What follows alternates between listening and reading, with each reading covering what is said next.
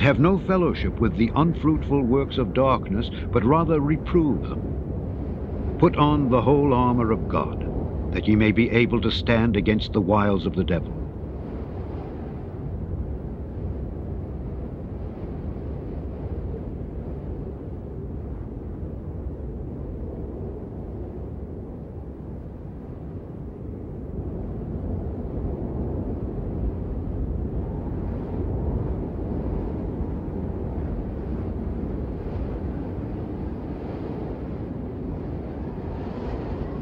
For the time will come when they will not endure sound doctrine, but after their own lusts shall they heap to themselves teachers, having itching ears. And they shall turn away their ears from the truth, and shall be turned unto fables. Remember in part 1 when I mentioned those early church leaders, including Ephraim the Syrian? Well, now we get to expound upon the Ephraim Awakening heresy. For anyone who hasn't heard of the Ephraim Awakening movement, it was started by none other than Rob Skiba. So when I looked at what essentially the core of the Hebrew Roots movement is, it's getting back to the Torah. It's understanding that we are grafted into the cultivated olive tree that is Israel. And it is my opinion that it is the awakening of Ephraim from the 2,730 plus years of exile and the judgment that the Northern Kingdom received. And when you do the math out, that's in a whole other presentation, from 720, 721, 722, depending on who you read, when the Northern Kingdom was taken out.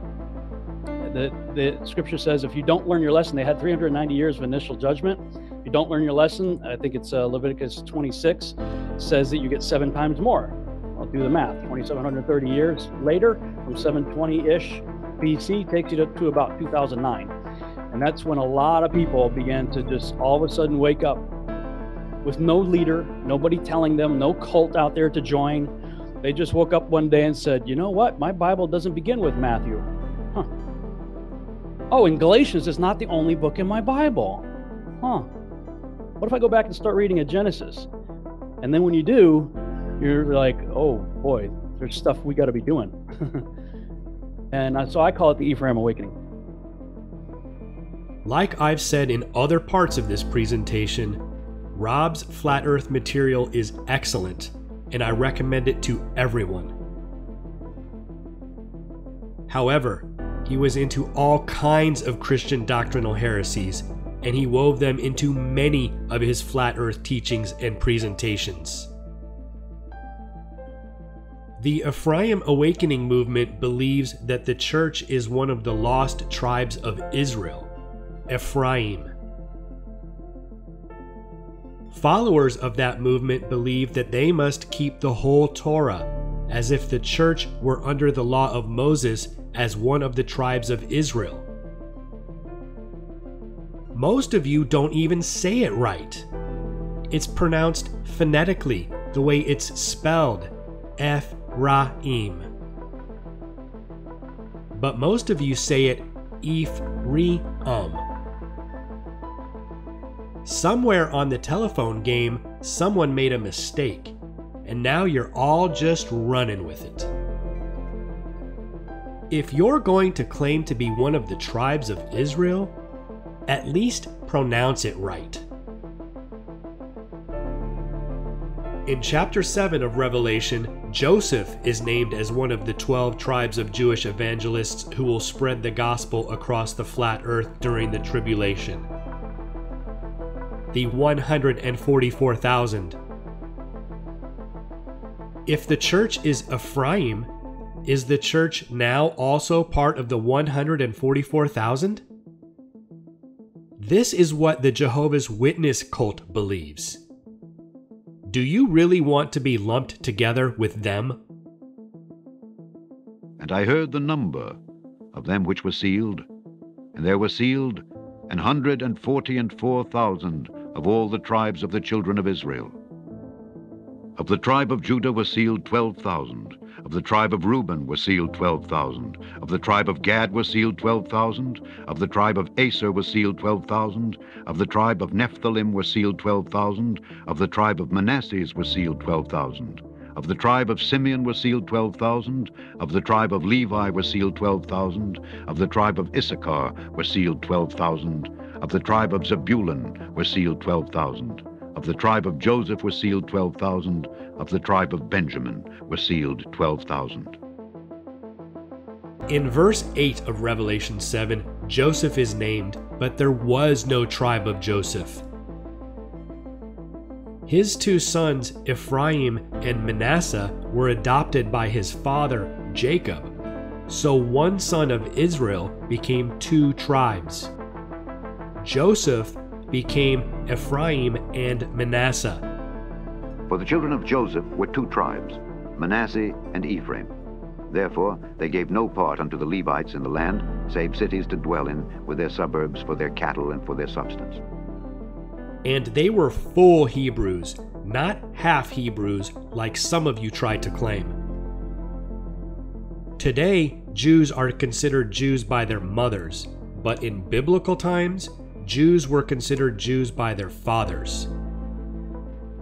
That's why it's Abraham begat Isaac and not Sarah begat Isaac, etc., all throughout the genealogies.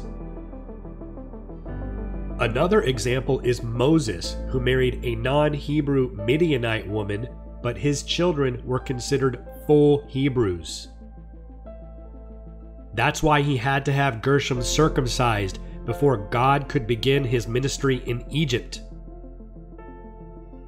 God sought to kill Moses for not circumcising his son.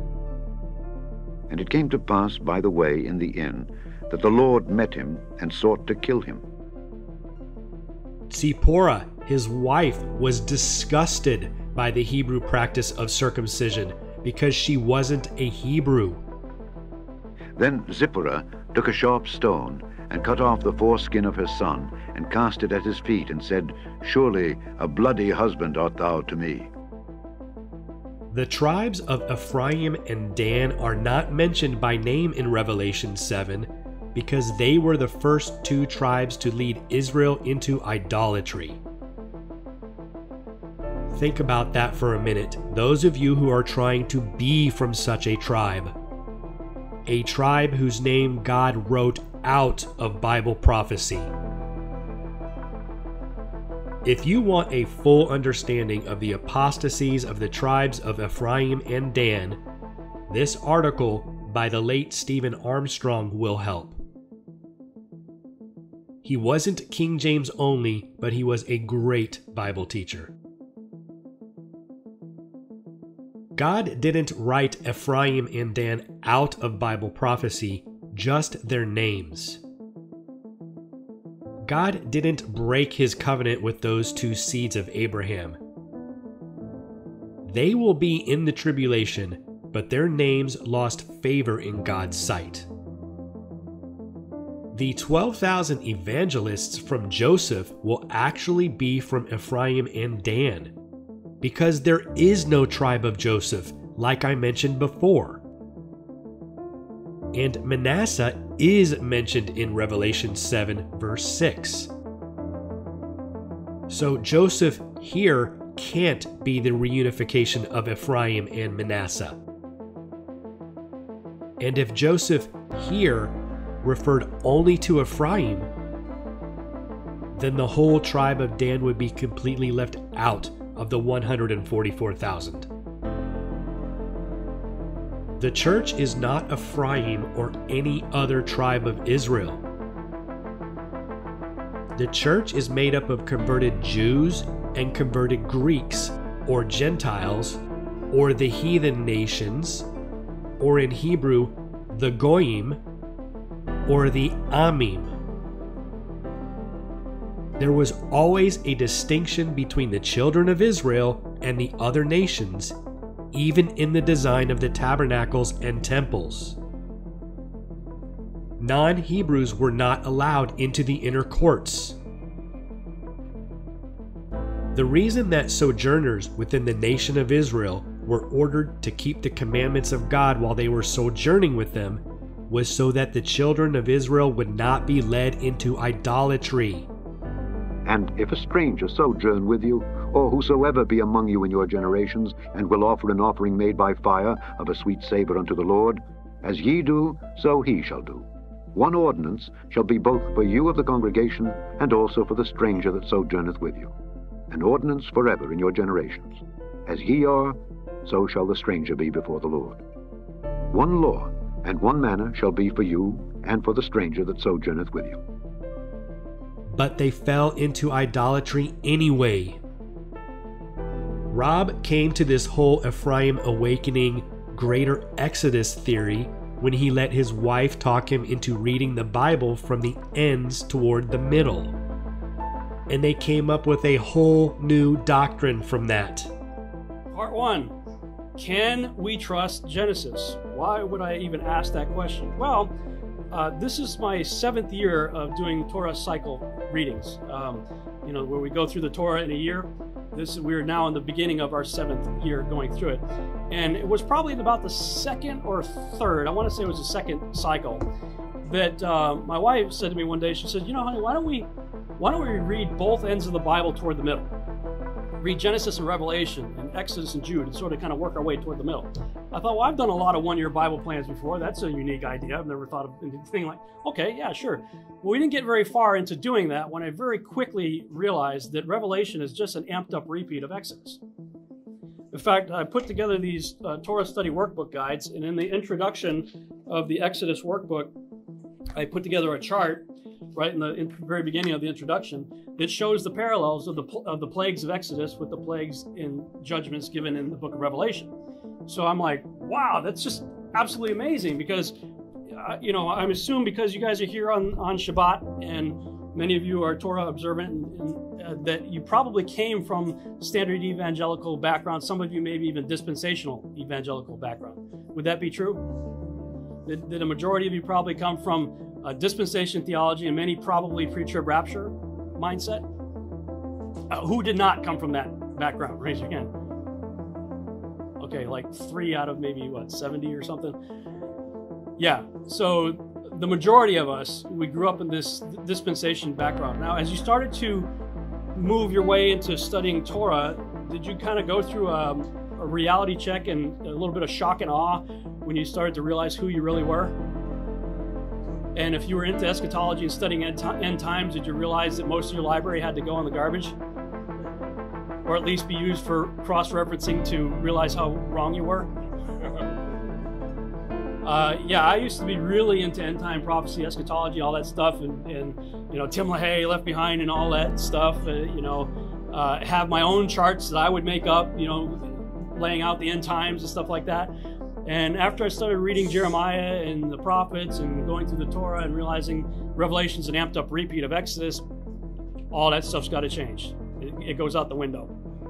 There's a whole different plan. I believe we're looking at a second Exodus, a greater Exodus, but that's a whole weekend seminar in and of itself right there. And I know Zach's got a lot of work on that. So if Revelation is a retelling of Exodus, then where's the retelling of Genesis? And are John's epistles the retelling of Leviticus through Deuteronomy? It doesn't even make sense to read the Bible that way, since there are an uneven number of books between the two testaments. In parts 11 and 12 of this series, I talked more about God's order for the family and what happens when that order is usurped. I encourage you to watch them if you haven't already. Rob also used the adoption of his stepson to further support this new doctrine. Romans 7 through 11 is all about us being grafted into the cultivated olive tree. Ephesians 2 is about us being adopted into the family that is Israel. So when I came off of dispensation theology and came to understand the grafting and adoption process, really as a result of marrying Sheila, because she had a 13-year-old son when we got married, and I adopted him into my family and gave him my name. So he was not a skiba, now he is a skiba. All of a sudden Hosea is making perfect sense to me, and where Paul is quoting Hosea in Romans 7 through 11, I'm going, okay, I'm getting it. This is not replacement theology. People want to hear what I'm saying and accuse me of a replacement theology. That's not replacement. Jeremiah, my son, was a Garcia. Now he's a Skiba. He didn't replace me. He just like grafted into my family and is now heir to whatever my family has to offer him. And, you know, to whatever degree he wants to participate in it, he can pass on the legacy of the Skiba, you know, because that's who he became. He didn't replace me. He became part of my family. Rob misunderstood the concept of adoption according to the Bible. Let's say you have a natural-born son, and you're going to adopt a new son, and let's say they're both 16 years old. But while they were 15, your natural-born son took the car out for a joyride at night with a girl, while he still had a restricted license, and he wrecked it. He wasn't old enough to take the car by himself yet, so you had a rule in place for a certain time, until he turned 16. But he broke it and caused a major consequence. You actually had a whole set of rules he was to follow for a certain time until he matured, such as not going out at night, not driving the car by himself, and no dating. But he broke a lot of them, so he has a set of punishments coming to him for breaking the rules. And he also has a very severe punishment coming to him for wrecking the car. Are you going to pass those punishments on to your new stepson once you adopt him, when he's innocent of wrecking the car and innocent of breaking the house rules, many of which never applied to him? Any rules he may have broken before the adoption have been forgiven and forgotten because he wasn't your son yet. And because there are a new set of rules for more mature children in the house. I mean, if I were waiting to be adopted and the deal was, hey kid, we want to adopt you and give you all the blessings of our family. Love, shelter, food, protection, education, etc. But your brother here, he broke the old house rules. He wrecked the car, and we're going to punish you alongside him for it. I'd be like, no thanks. I'll wait for better parents to adopt me. You were adopted into the blessings of the family, not the curses. Here's a contrarian perspective that may help. Because I believe that Jesus Christ is my Lord and Savior, my Jewish family now considers me a Goy, a Gentile, a heathen, rebellious son. I should have been stoned to death according to the Torah. If a man have a stubborn and rebellious son, which will not obey the voice of his father, or the voice of his mother, and that when they have chastened him will not hearken unto them, then shall his father and his mother lay hold on him, and bring him out unto the elders of his city, and unto the gate of his place.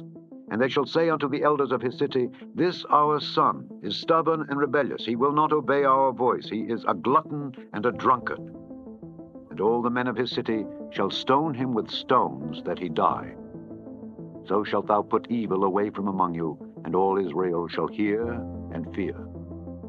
Thank goodness even the most strict Jewish sects don't fully keep the Torah by stoning rebellious children, Sabbath breakers, adulterers, etc.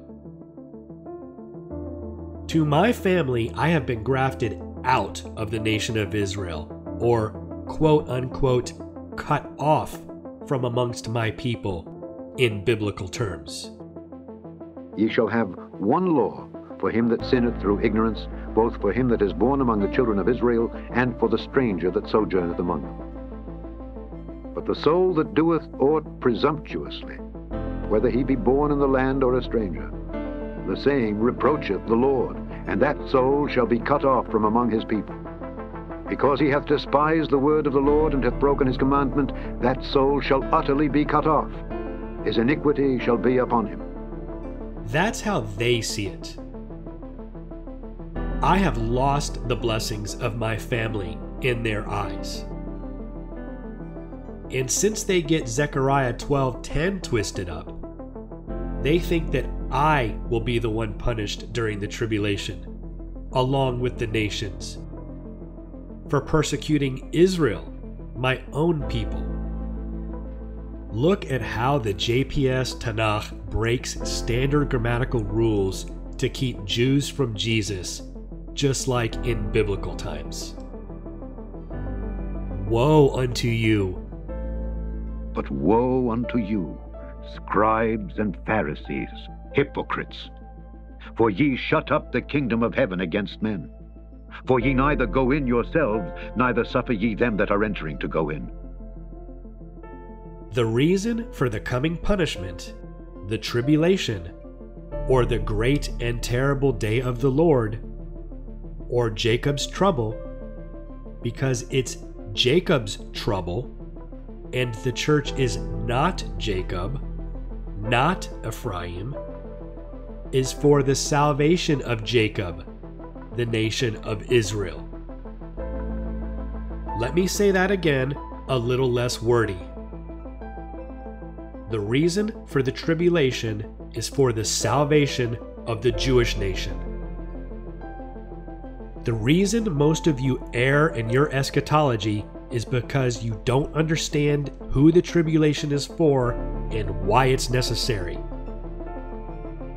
We'll get more into correct eschatology later in this series. God has unfinished business with the Jews. It's called Daniel's 70th week. During that time, the Jews will be punished for rejecting and piercing their Messiah, or wrecking the car from our analogy, and they will realize it at the end, as we are told when we read Zechariah 12:10 correctly. And I will pour upon the house of David and upon the inhabitants of Jerusalem the spirit of grace and of supplications.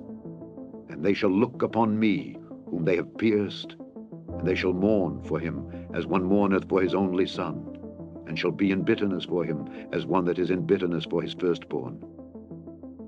But the church didn't reject the Messiah, so the church doesn't need to be punished for it. Like your stepson, who didn't wreck the car and wouldn't need to be punished for it. There is also punishment coming to the nation of Israel for breaking the laws set forth in Leviticus 26, for breaking the house rules from our analogy. And if ye will not be reformed by me by these things, but will walk contrary unto me, then will I also walk contrary unto you, and will punish you yet 7 times for your sins. The Jews in the tribulation will eventually see the number 7 in the seals, trumpets, and bowls, and then they will finally understand their punishment. Contrary to what many so-called truthers and so-called Christians proclaim, 777 is not God's perfect number. 777 only appears once in the Bible, in Revelation, and it represents judgment and wrath. And the church is not and never has been under the laws set forth in Leviticus 26. So the church doesn't need to be punished for breaking them. Just like your adopted son wouldn't need to be punished for what your natural-born son did before the adoption, when there were different house rules. If any of the heathen nations were to be called into the Torah, then they would have been called to Mount Sinai with the children of Israel. At best, you could claim to be part of the mixed multitude that left Egypt with the children of Israel in the Exodus, but you have absolutely no way of proving that, because they were either completely assimilated into the nation, or they completely died out while wandering the desert for 40 years with the nation of Israel. The church of God is not Ephraim. Stop trying to be Jews. Stop Judaizing. Stop trying to replace Israel. We'll get into the replacement theology heresy in part 15 tomorrow. Please like, share, and subscribe. My everything has been shadow banned, and unless you share, no one will receive this message. Thank you for watching. God bless you all.